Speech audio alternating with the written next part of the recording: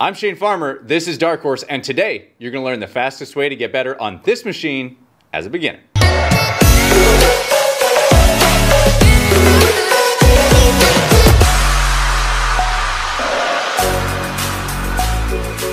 Welcome to Dark Horse, where you are the hero of your own story and we're the guide that gets you there. Let's cut to the chase and get to the point where you are just ski-erging faster, happier, and enjoying your workouts so that this thing isn't quite as much of a black pit of energy as it is for many people.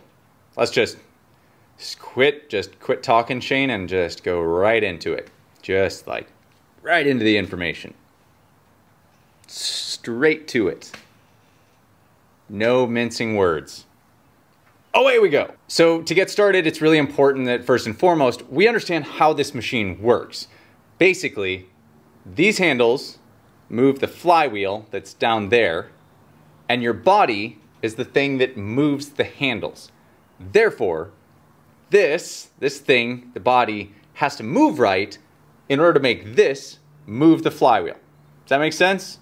Once we grasp that, the rest gets much easier from there. Body moves the handle, moves the flywheel. Getting started, you're gonna set your feet in the right position because that's gonna be your foundation for where you move.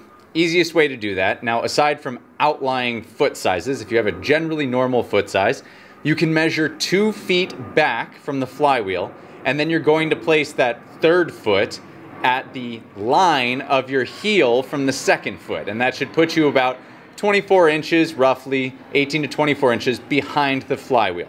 Then you'll set your feet at shoulder width. All right, now that you have your feet set in the right place, the second most important part is getting your handles set on the handles properly. Now, first and foremost, get the wide part of the handle adjusted so that it's resting on the thick, meaty heel of your hand or right around the base of your wrist / the connection to your hand. Then your elbows are going to be bent at 90 degrees with your hands slightly above the head. The important thing to imagine is if I told you that you had to hold a beach ball in front of your face and couldn't use your hands, that essentially would create the catch position on this machine, because that's a normal thing that I would ask you to do. Next, to get the flywheel actually moving, remember body, handle, flywheel, you're going to make an aggressive downward crunch. Now, this is first and foremost the movement that you make. You need to lock in and crunch quickly. And that snap of a movement is what is going to establish tension on the handle and begin moving it downwards. You don't want any of this, I like to call it the Michael Phelps technique, right? None of this getting here to come down and around. That's an inefficient movement pattern where you're spending energy in that rotator cuff just trying to bring the handle up and down. Instead, by being here and making a quick, active crunch motion down, you're going to begin that downward momentum. Now, it's very common to see people squatting really low into the stroke or using that Michael Phelps technique. Just understand that the majority of the power comes from creation at the top quarter of the stroke as opposed to the bottom half. And that's a really important distinction to make. Place your efforts on getting power up top rather than power at the bottom. Then as you're following through the stroke from that aggressive crunch, what you're going to have happen is that the hands travel right by the pockets. The important distinction here is that the hands travel by the pockets as a byproduct of the downward momentum, not because we're trying to establish a tricep extension. A good way to note whether or not you're getting this right is you should feel like you're putting your weight on top of the handles, which creates a downward push, versus some kind of a squat or getting behind the handles, because that results in a pull. And we always want to, just like in the rowing stroke, be thinking about a push, not a pull. From there, it's an easy stand up. You don't have to travel this long distance because you've been squatting down and your arms aren't in this crazy outward position. Your hands are just by your pockets. So it's an easy stand. At this point, when you come up, think about coming up nice and easy. You shouldn't be under a whole lot of tension because you can't work on the machine. So come up nice and easy, and you're welcome to come up onto your toes a little bit. The important distinction is that you don't come up to your toes because you're trying to do a calf raise. You come up to your toes as a byproduct of that upward momentum that you've created, and you just happen to float for a moment up on the toes. That will also give you the opportunity as you turn around to put your weight on top of the handles and create that downward momentum and push into the handles again. One final note that's really important to make, and this also comes with rowing as well as the SkiErg, don't be in a rush to overextend at either the top or the bottom.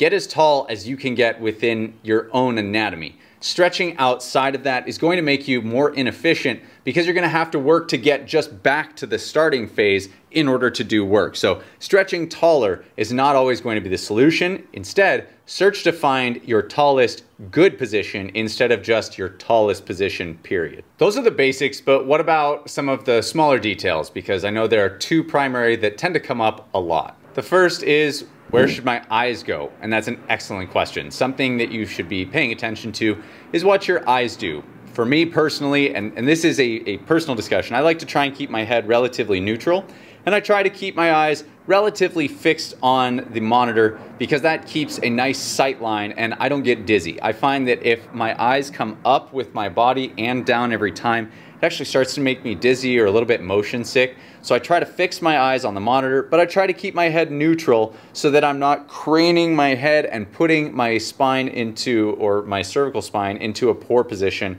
as I'm skiing. The second question is, what about damper setting? How do I choose the right damper setting?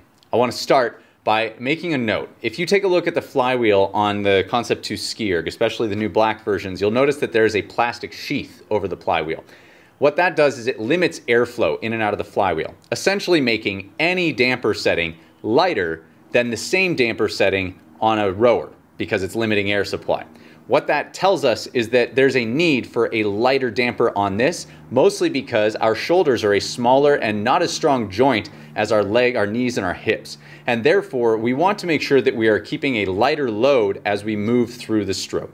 My suggestion, play with something in the middle range. Think like 2 to 6 is generally a good range. The higher you go, generally the harder it's going to be on that joint to be able to support over a prolonged period of time. It also is not going to allow you to be quick and light with the handles, which is the type of technique that you're going to want when you are thinking about skiing properly. And the final question that I would say a lot of people are thinking is, what about stroke rate? Well, it's definitely higher than it's going to be on the rower. With this quick turnover stroke rate, you could expect a stroke rate anywhere from 40 to 65 strokes per minute, and that's normal. That's not out of range. I would say if you're down at a 30, that's actually abnormally low. If you're up at a 70, you're obviously turning over a lot faster than you need. Shoot for somewhere between a 45 to 60, and you'll be in a generally good range for stroke rate on the SkiErg. And what else did I miss? I'm sure there are plenty of questions. If I didn't address it, drop it in the comments below because I want to know what you want to know, because then I can help you know.